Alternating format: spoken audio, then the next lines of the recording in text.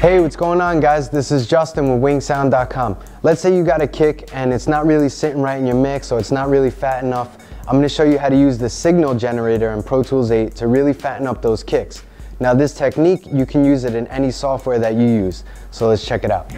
So what you want to do first is create a new audio track, Shift Command N, mono, new track, and I'm going to drag it up right below my kick. Okay, so I'm working in grid mode with a 1/16th note grid value. And so this is so I can make like precise selections. So one way to do this is you can highlight the area the same length as your kick, as you can see I did right there. And then you go to the audio suite plugins, then go to other, and then signal generator. And what you want to use is 60 to 70 hertz frequency, and you want to use a sine wave because it's very pure sounding and it goes good with the kicks. I'll preview it. Now if you use a square wave, you know, it's kind of too much. It's probably going to take away from your kick sound, so you want to keep the sine wave and then just hit process. So now I have a 60 hertz sine wave. That's the exact length of my kick, so it goes with it perfect. And I'll play them together.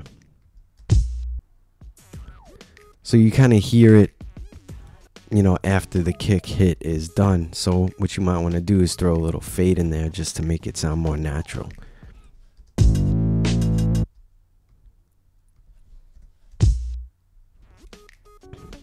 Okay. And then what you can do is just highlight the area of that kick, hold down options, and then drag it to duplicate it. You know, if you use the same sized kick sample throughout your whole track, it'll be very easy to do that. Or you can highlight the area and then Command D to duplicate it and then drag it out to the next one. So that's one way to do it. But like for this track, I have different sized samples for that kick. So it's going to be a little tedious to try to get everything perfect. So another thing you could do is you could highlight one bar and do the same thing. Go back to the audio suite, other, and signal generator, and then 60 hertz, sine wave, process, and now you have one bar. So you can hit Command D and duplicate that across your whole track there. Then what you want to do is on the kick, you want to go to your sends, choose a bus you're not using. I'm going to choose bus 1. Choose a mono bus because it's a mono sound source. Unless you have a stereo source, then bus 1 and 2 or 3 and 4, whatever. Then go to that sine wave track and you want to instantiate a gate plugin on it. Expand the gate.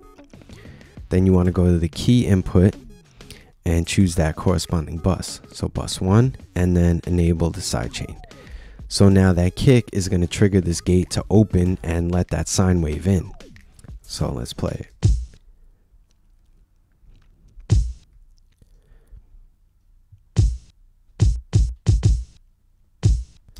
So, you know, you could play with the parameters and lower down the hold so, you know, that sine wave doesn't last too long after the kick hit is done. Okay, so that's one way to do it.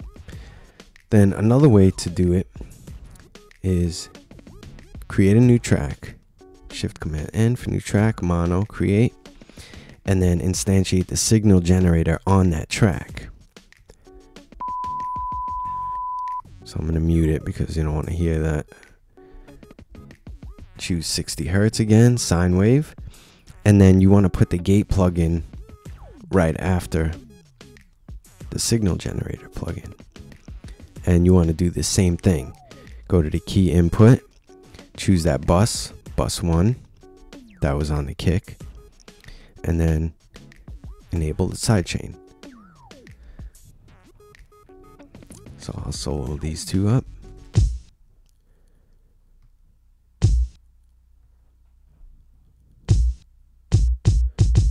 So, you know, I exaggerated it a little bit so you can hear it, but as you can see, the sound is still coming in very low. So this could be a problem in your track. You know, you might have like that 60 hertz hum there. So what you might have to do is go in there and do some muting, some mute automation after those kick hits, which could be tedious as well.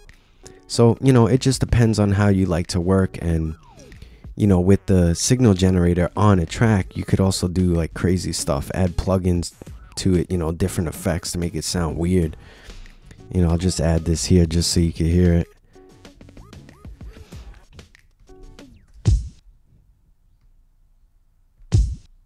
So you hear that? You know, you could add, you know, you could do some things like that just to get crazy with it.